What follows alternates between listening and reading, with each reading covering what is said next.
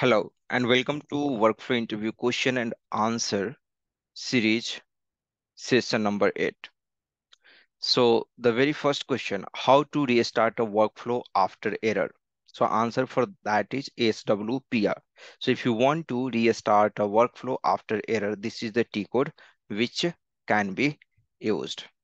So let me quickly show you this T-code, how what kind of interface and all it looks like. So this is SWPR, and here you can give the task and everything, or simply you can run it over here and see the error related work item ID we will be able to see. So if you want to restart the workflow, we can click on this button and workflow will be restarted. So you can see that it got restarted. You can refresh it. Again, it went into error. So maybe some permanent problem will be there that need to be fixed, because again it went into error. If it would have been some temporary problem, it would have not been gone into error. So the question, this is one VVA question. You can mark this from the workflow administrator point of view. Okay, so this transaction in this today's session, the question which we are discussing, these are going to be with respect to workflow administrator point of view. So how to restart a workflow after error? Answer is SWPR. So here, if you can see that SWPI transaction is used when the work item status goes into error. Just I have shown you. The status is error. You will get one option to restart the workflow. So let's suppose you have the previous uh, running stage and got here into the error status. So the main work item ID is 10,000. Then for this task ID, this is the 10,001, right? And here in the error state, when it went, then the work item ID is 10,002. So when you use the SWPR, then another question it can be like whether the work item ID is going to be different or going to remain same when you restart the workflow, you know, after error.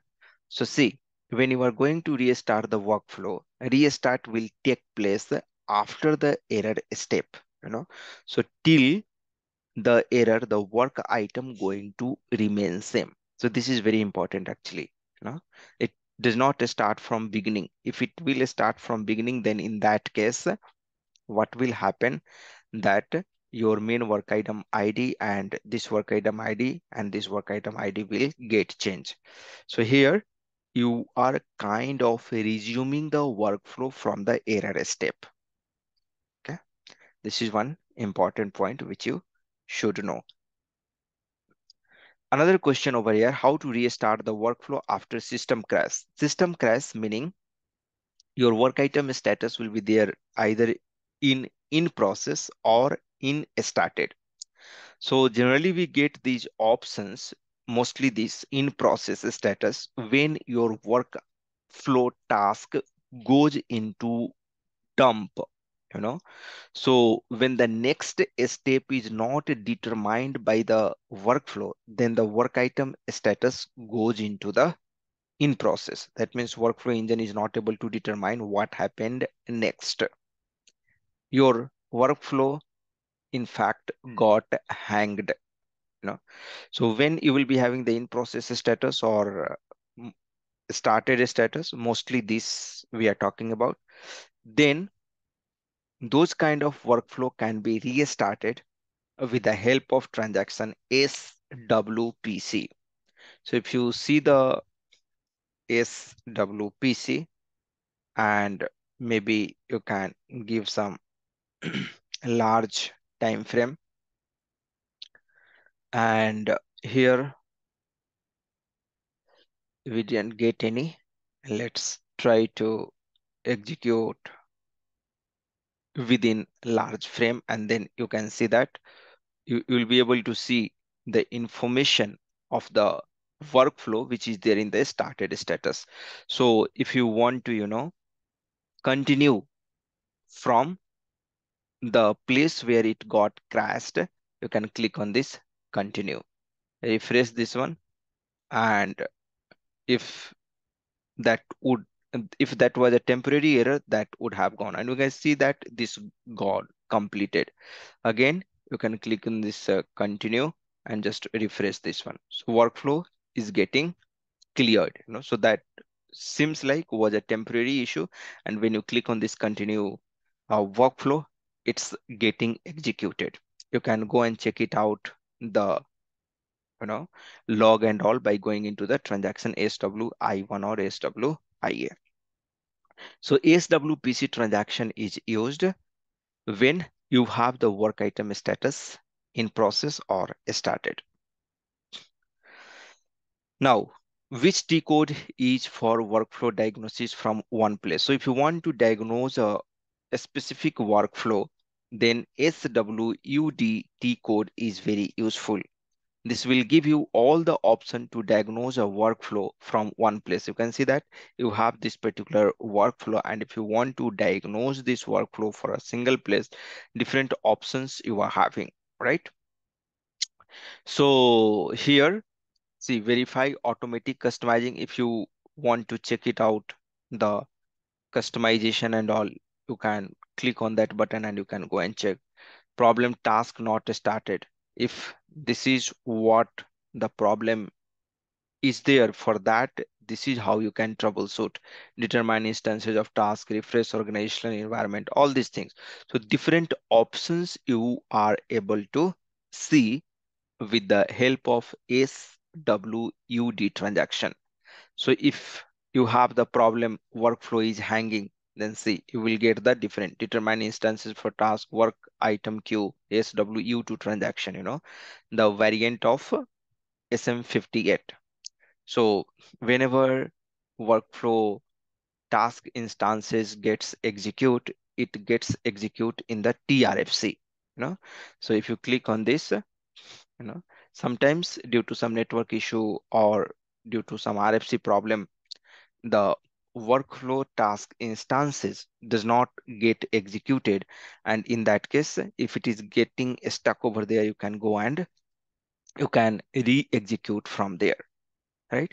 If you got some ABAP dump analysis, you can click on that and it will take you to the ST22 screen, right? So like that, you are able to get over here the different options. If you want to test SWUS and all, it will take you creative and SWUE, right? So, so one single place, you will be able to see the multiple options, multiple T code to execute, and that's where the SWUD comes very handy. Okay, fine. Another question: what are the different variant of SWI2 T code? So you can see that by the workflow administrator, these T codes are frequently used. So if you want to identify the work items without agents, then this is the T code, the first SWI2 underscore ADM1. If you want to see the work items with deleted user means, let's suppose today I am in one organization, in TCS. I got some work item to approve to hire someone. Then after 2 days, I left the organization, right? So now I'm not there in the system for longer. So those kind of work item, if you want to see that, then you can use this SWI2 underscore ADM2. Okay. Similarly, SWI2 underscore dead work items with monitored deadlines. Here, work diagnosis of a workflow with errors, SWI2 underscore DIAG, and like that, you have the different option, right? Work items per task, work items by processing duration. So those are the different variant of SWI2. Again, this is used by the workflow administrator. Here, what is the meaning of work items with deleted users? Just I have explained. Work item is there in a user one inbox. Let us suppose user one was deleted with some reason or maybe he left the organization and then he was deleted, then such work item can be seen under this T code. Okay. Another question over here, what is the difference between execute and execute without check? So what is the meaning of, you know, execute and execute without check in T code SWIA? So if you want to understand the difference between this execute, let me show you here in the system directly. Slice in SWIA and let's run it. If you see here, you get this option without check or with check, right? So meaning of with check or without check means if you have the authorization to execute the work item, then only you will be able to execute the work item. But if you are an administrator, right? Even, no, so administrator means admin, right? He is having every kind of authorization, right? So he will be able to execute. So for example, let's suppose user A, user A receives a work item. Okay. So when user A will log in into the system and go into the SWIA transaction, he will be able to execute with check because user A is having the sufficient permission, right? But let's suppose user B receives some work item, receives some work item, and user A is willing to execute the work item of user B, and he is trying to do so with the help of this button, he will not be able to do because user A is not having the sufficient authorization. Authorization will be checked because the work item is of user B. How the user A will be able to do, right? But just to assume a scenario where user B is not available in the office for 2-3 days and that work item is important to be approved, then in that case, workflow admin can log in into his system or whoever is having the sufficient authorization to execute this particular button, you know, without check. So generally admin is having the sufficient authorization to execute this particular button. So what he will do that the work item who is there with the user B, he will execute with this particular button without check, right? So workflow admin can use this button to execute the work item of user B and without checking the authorization or whatever, you know, if it is he is admin or he is having the whole authorization, complete authorization, it will go and execute the work item of user B. So this button is useful in that sense. Even the admin is trying to do with this button, he will not be able to do because this button will check whether that work item is with the admin or with some another person. Okay, so this button is to perform the check, the proper check. This button is interested to complete the work, to execute the work item without knowing whether it is in admin inbox or in another user inbox. So hope you are able to understand what I'm trying to explain. So let's go to the second next question. Okay. So same use of without check option.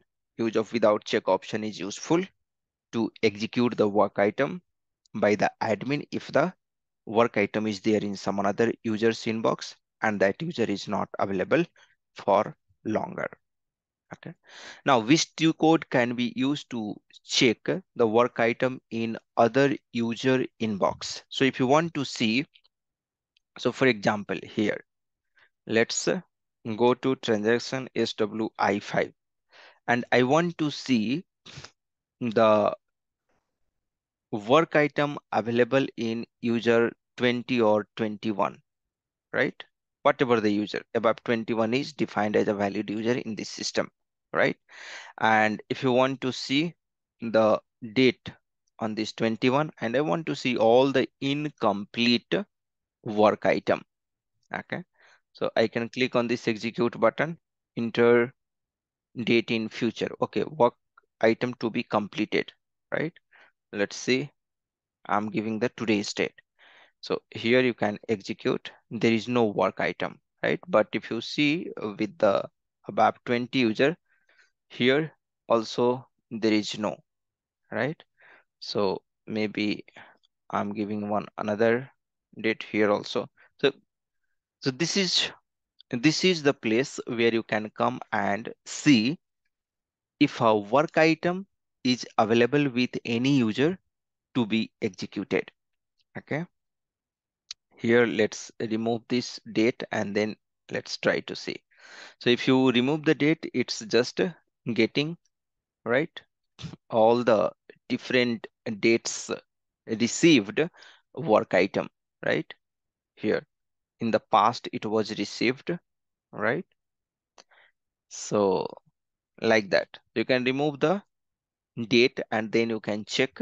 So similarly I will check with above 21, and for above 21 also some work item is there pending with, you know.